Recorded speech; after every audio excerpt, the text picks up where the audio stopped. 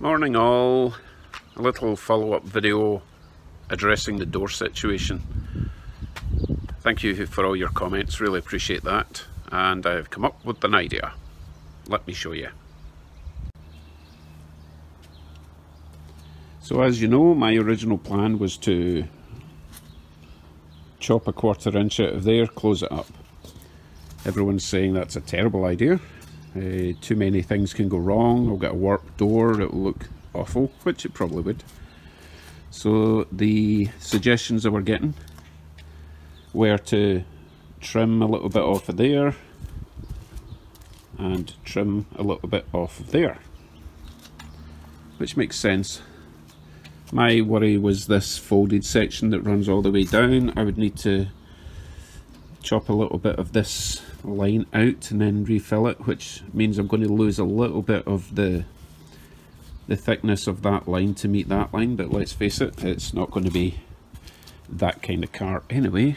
Same in that side, I would lose that little section, move it in, put a wee end plate on there. So that takes care of the width, but obviously I need to attach the top window section, which is down here.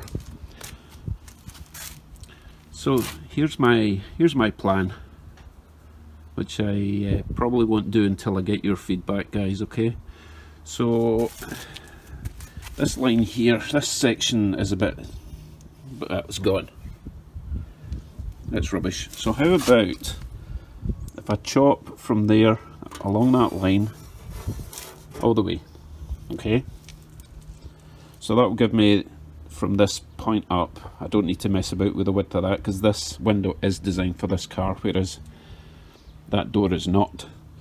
So everything from there upwards will fit, okay? Which means I cut this along here, remove this section, weld on that other section. So all I really have to do is trim that section, the other section, stitch it all together and hope for the best. Okay, that's the plan, so let me know what you think of that. And while I'm on doors, I want to show you a bit of a close-up on the passenger door. It fits nice, but it's really badly mangled down the bottom, and I'm pretty sure that was a shotgun. But you know, if I rub all that down, grind it down, it could actually look cool for now. It'll add to the whole vibe of the car, I think. But what I'll probably do is put some metal behind these holes just so that the water doesn't get in. Yeah, there's quite a few holes. That's not shotgun, that looks like proper 9mm or whatever the hell, I don't know guns. That's not shotgun.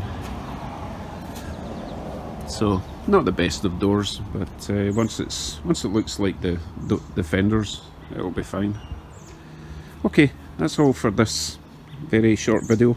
Give me your feedback on the other door situation, and I'll speak to you soon. Thanks.